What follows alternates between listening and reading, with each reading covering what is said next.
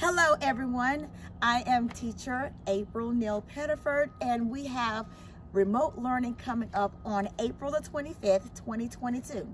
On this remote learning day, it's going to be an opportunity for children, our students, to take science outside of the classroom. And what better place to have a science classroom?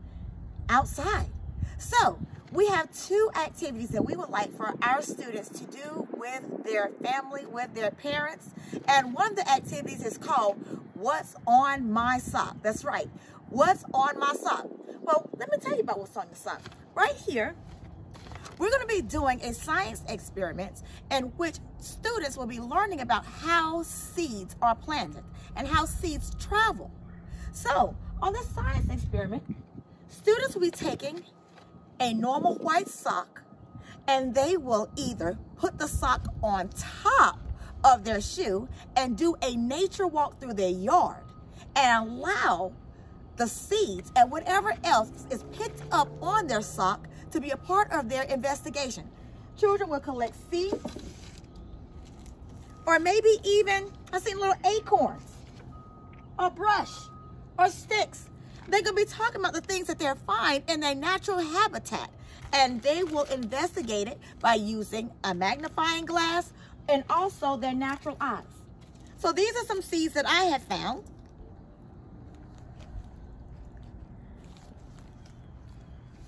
And I would like to see some of the creative ways that students in my classroom and all the first grade classrooms will be collecting throughout their natural habitats. So again, let's take science outside of the classroom and into their backyards.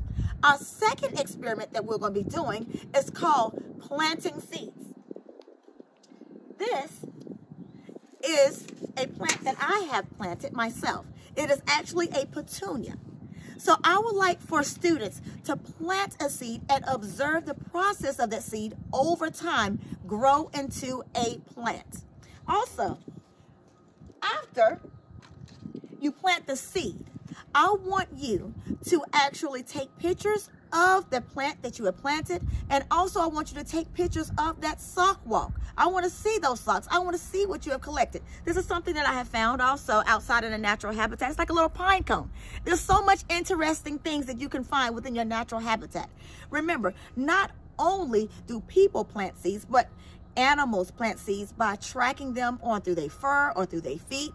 The wind has ways of tracking seeds, planting seeds. And I also want you all to just identify the things that you find on your sock walk.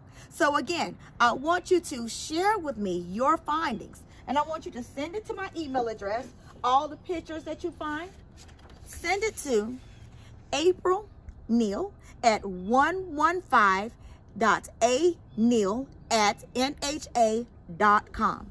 I want to see your pictures. I want to see what you and your family discover on your sock walk, and also I want to see what you plant. So stay tuned. There's so much more to come here at Summit Creek Academy.